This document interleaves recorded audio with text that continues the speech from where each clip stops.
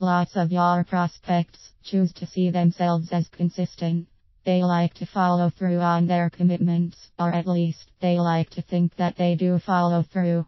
When you are looking to grow your business, you are always better off finding a way to go along with what people already want to do than try to force them off their own path and get them to come along to yours. How can you use their consistency bias to promote your business and invite them to partake of your products, services, and business opportunity? Here are a few ideas for you to consider. 1. What are their spending habits?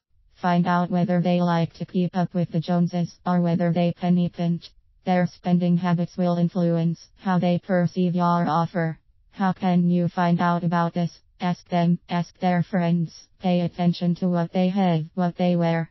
Do they seem extravagant? Are they concerned about how they come across to other people?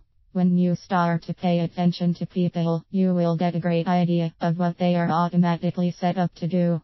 2. What are the values of their peer group? What groups do your prospects hang out with? These days, you can find out a lot by looking at someone's Facebook profile and researching what their interests are and the interests of their friends.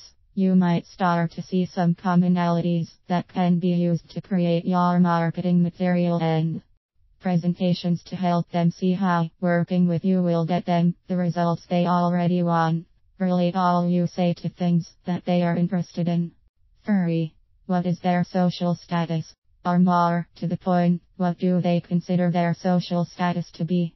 The way you position your product and service appeals to a certain person with a certain social status.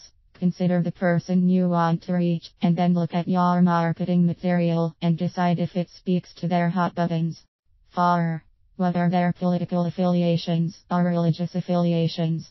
Again, if your prospect thinks a certain way about the use of your product and service in terms of their political or religious affiliation, then you will struggle to get them to think differently. Don't try.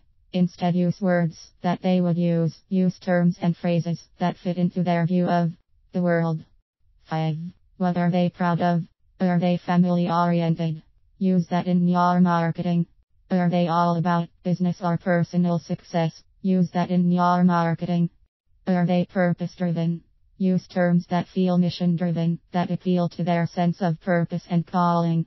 There is a wonderful book called Words That Sell. Get it and use it to come up with words that appeal to different people, and then use that in your marketing to get people to respond.